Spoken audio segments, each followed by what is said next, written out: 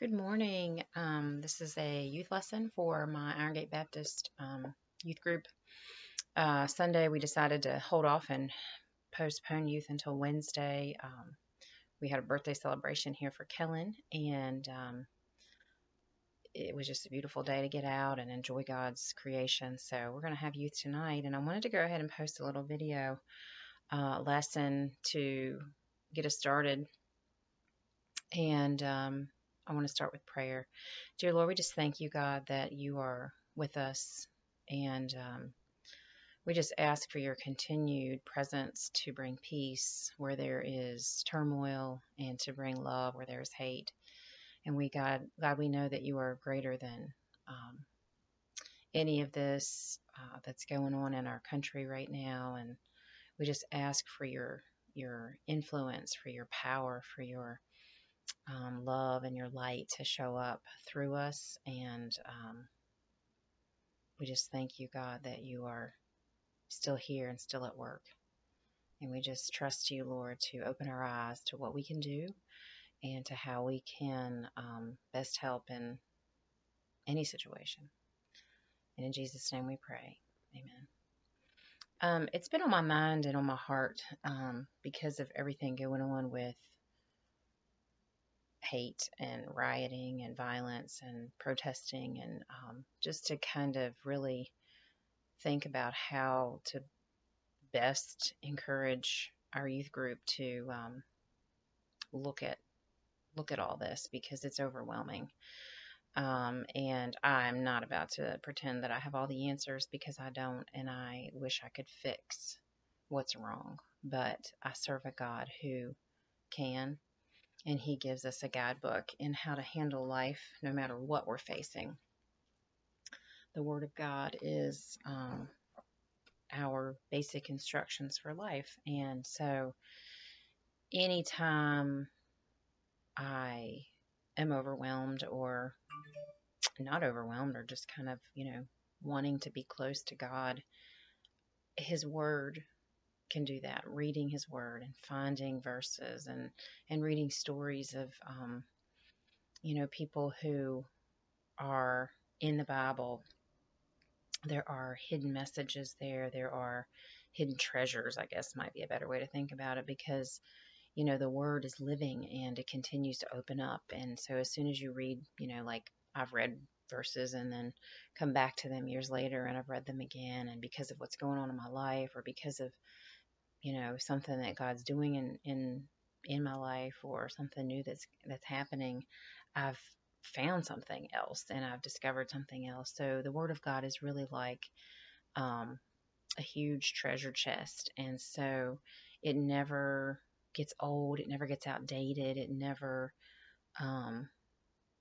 needs to be updated. We have all this technology today that has to be updated, and everything's always kind of constantly, becoming obsolete, and God's Word never does. And so that's the beauty of serving a God who is greater than anything going on in your life right now. There's going to be suffering, there's going to be turmoil, there's going to be pain and hurt, because there's evil. And it says that in the Word. And so reading the Word helps you to understand that as much as everything that's happening is upsetting to all of us and to God, it's not surprising to him, because hate and evil and negativity and all the things that are not God, not love, have existed for as long as sin has existed in the world. And God gave us the key to unlocking a way out, to fixing these problems, and he gave us the blood of Jesus. So the best advice that I can give to my youth group is to seek God in everything that you're facing, and all the confusion that you might be feeling about this world that you're growing up in. If you believe in Jesus and you have that light within you, you need to share that light, because light pushes the darkness out. I have a quote that I wanted to share. Well, let me back up and share a couple things that I wrote down, and then I'll share the quote. Um, there are still places of darkness where light has not reached in this world. And I think that's why we're still here. I think that's why Jesus hasn't come back yet, because um, light needs to continue. His light, his truth, his love needs to continue. The gospel, the word, needs to continue to be spread to people who haven't heard. And yes, there are people who have heard, who put up walls and harden, have hardened hearts, or allow evil to tempt them into believing something else, or just to be deceived. I mean, deception is a huge issue. I mean, I've been deceived into thinking that I needed to change the way I've looked before, or that I'm not good enough, or, I think we all have areas of deception in our lives, because that's how the devil attacks us. He gets in these places in our minds, and he tries to build a stronghold. He tries to build a wall. And being aware of that and knowing that that is the way the devil gets to us a lot of times is part of our battle, part of how we can fight that battle and come back at him and say, no, God created me. I am beautifully and wonderfully made. It says that in God's word, and I am made in his image. And so you can use God's word in all these situations as your weapon. You can speak it out loud and it becomes your sword. But I wrote down a couple things here. It says there are still places of darkness where light has not reached. So we have a responsibility. If you have received the salvation that only comes through the blood of Jesus, then you have a gift that needs to be given, and it's not like you give it away and it's gone. It's like it multiplies. Like if you have a torch and somebody else has, their torch isn't lit, then you light their torch. Well, yours is still lit, and then they have light, and so they can go and they can shine the light for themselves to see what needs to be exposed, or to push out the darkness in their minds, or in their hearts, or in their lives, or these things that bring us down, this darkness that kind of weighs on us, and we're like, what are we doing? What is happening in this world? How are we going to continue to live like this? God's word is full of goodness and light, and it shows us how to treat people. Sometimes places of darkness are in people's hearts. Sometimes places of darkness are in people's minds. It is up to those of us who have seen the light, who walk by the light, who carry the light, to spread it and share it wherever we can, with whomever we can. Jesus is the light. His love for others, laying down his own life so that every human being could be free, cannot be in vain. So we cannot allow what Jesus did to have been done in vain. We have to continue to share and spread and love. And here's the quote. This is by Dr. Martin Luther King Jr. He said, "Darkness cannot drive out darkness. Only light can do that." So if you're in a dark room,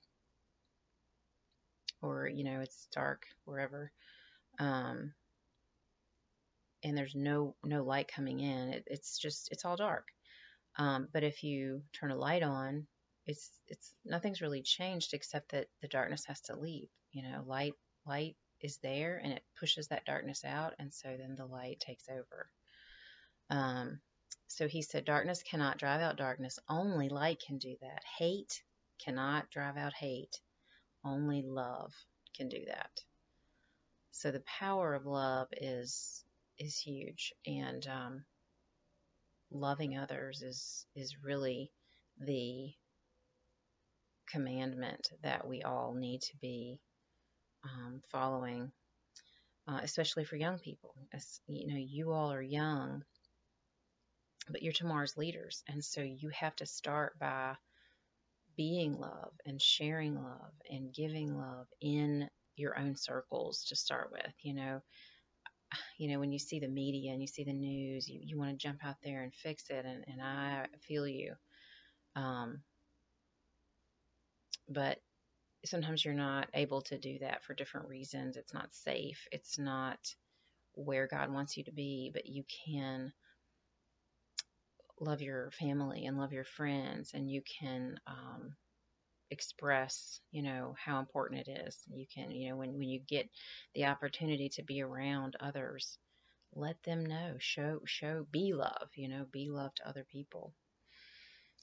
It is up to you. It is up to all of us to share the gospel of Jesus Christ. You see, God sent him, and God is love. God promises to never leave us nor forsake us. It says in the word, I have told you these things so that in me you may have peace. In this world you will have trouble. God never promised that this world was going to be perfect, that we could achieve some kind of perfection. As a matter of fact, if you look carefully, it continues to worsen as time progresses, because you're getting closer to the time that Jesus does come back. And as that happens, cling to him more than ever. We all have to grow up in the word. We have to grow up spiritually and draw near to him, because he is our foundation. He is our anchor. He is our rock, in so many ways. And yes, it's hard to see that, but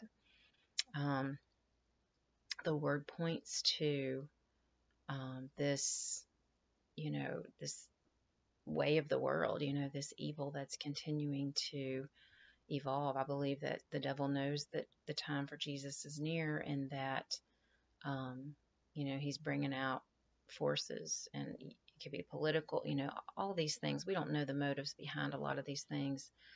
I'm sure we could all say, there's a lot of political things going on behind the scenes, or, this virus, is it being used to control people? And, we don't know. I mean, you have to, again, ask God to help guide you through making decisions, and, just being safe and protecting other people, and trying to do the best that you can, and help the people who are in your pathway.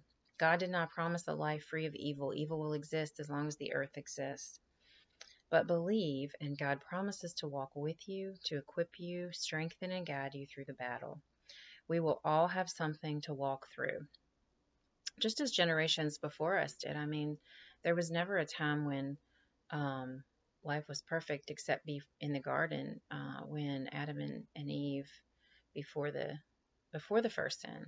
I think that there was a harmony in a relationship that was open with God at that point, and that's where that peace was. But sin entered the world, and the world is fallen, and the world has evil in it, and it's going to continue to escalate until Jesus returns. So remember that God equips us. We've talked about so many different stories about the armor of God, and how we have equipment, we have weapons, and the best weapon is the Word of God. To read it, to saturate your mind with the things that are truth. The truth is in the Word of God. How to treat people, how to love people, what Jesus did for us. The stories of Bible greats like Noah and Jonah and Moses and Abraham and Esther. I mean, all these biblical stories are there to teach us how to walk it out, how to lean on God in these difficult times. And even if you're thrown into a fiery furnace like Shadrach, Meshach, and Abednego, Jesus was in there with them. They didn't burn up. They came out without even smelling like smoke. And so don't forget about God's word is constantly feeding us. I love that story. I love that story of the three. If I remember correctly, they're teenagers. Shadrach, Meshach, and Abednego. Don't quote me on that, because I have to look up, see if I can find their ages. But I know they were younger. And as they were thrown into the fiery furnace, they trusted God, and God followed through. And so trusting God and believing in Him, and knowing that He will guide you through whatever you're facing, is the key to your peace, and the key to successfully growing, and gaining a sense of being able to survive in what's going on in our world right now. Fight the good fight, and in the end, the reward of heavenly perfection will be reached. The life you live here in this earth is your gift to God. Heaven is God's eternal gift to you. Jesus provides the key to unlock the door. Um, a lot of times I get kind of wrapped up in thinking about heaven and how amazing it's going to be just to walk with peace and perfection and no sickness and no harm and no evil and nothing painful happening to anybody. Um, and that is going to come, and that's God's gift to us. But living is also a gift, and it's not going to be easy to walk out your life every day. Um, but anything worth having, you have to fight for it. And so use your weapons, use the word, ask God to guide you and direct you. And one of the things that I want us to do as we meet tonight, and we're going to talk a little bit more about a few specific stories, is to find a verse that really speaks to you about how to love and how to treat others and how to be love and how to be the light that God is calling us to be. So I challenge you, all those of you who are in my youth group, to seek out either a verse or two or a story, something that speaks to you that you can share with the group tonight as we meet. And if there's anybody who's not in our group and you'd like to post something here on either Facebook or the YouTube site, feel free to share a verse or a Bible story or something that is an anchor for you, something in the Bible that is just one specific anchor. I know it's full of lots of wonderful advice and guidance, and it is our guidebook through whatever storms we face. But if there's something that you'd like to share or spotlight so others can maybe look it up or read it or just see what helps you, I think that's how we as a body of believers need to lean on one another and look to each other to see how do you get through this. Because I've talked to my family and my kids, and there's always going to be somebody who's got it worse off than you do. There's always going to be somebody who's got it better.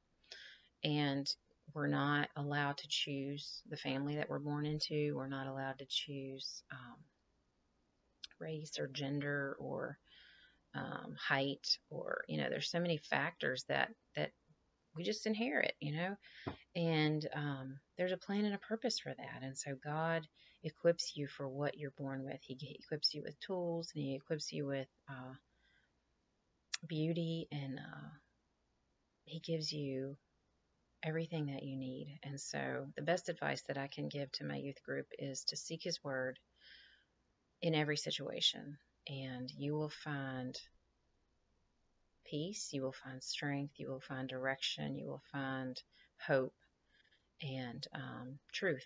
Because if you're looking at the media and you're looking at news stories, you may not always find that. All the answers to every question you may have are in the Bible. It's just a matter of being able to find them woven into a parable or a psalm or a proverb, or in the story of Jonah or Moses or Abraham or Esther or others who God spoke to and through. You can be one of the great you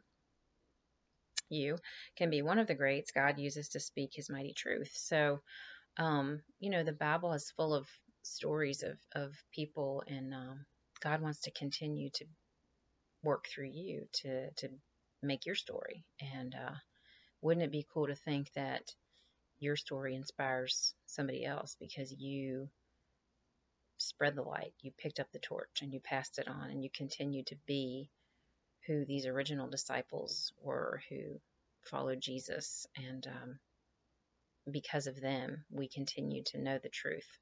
And so we all have that responsibility to be who God is calling us to be. Put your faith, your eyes, your trust in the one who gives and sustains life. And so a couple things that I thought about too is, we've done some messages on giving shout outs to God for His beauty, and His beauty continues to amaze us. If we focus on those things, we know that He is good, and none of this that's happening is something that God caused. And so we need to pray that his peace and his strength and his love would continue to push out the darkness, just as the quote that I shared from Dr. Martin Luther King Jr. says. I'll say that one more time. I don't want to misquote it. Darkness cannot drive out darkness. Only light can do that. Hate cannot drive out hate. Only love can do that. And it's just the truth of it. So be love, share love, seek God's word in all that you do, and bring something or post something that is inspiring, that others can see and be inspired by too, from the word, or from, some influential leader like Dr. Martin Luther King Jr. I mean, his example of peaceful protest, is inspiring. And so, and he definitely knew the Bible. So I just want to close with prayer and challenge you to seek his word, to seek God, to pray, to ask him to protect and guide our nation as we're going through this fight and this struggle, that his light would shine and push out the darkness. In Jesus' name, let's pray. Dear Lord, I just ask for your continued presence. And, sometimes I have so many things I want to share, and I get jumbled, and I get kind of,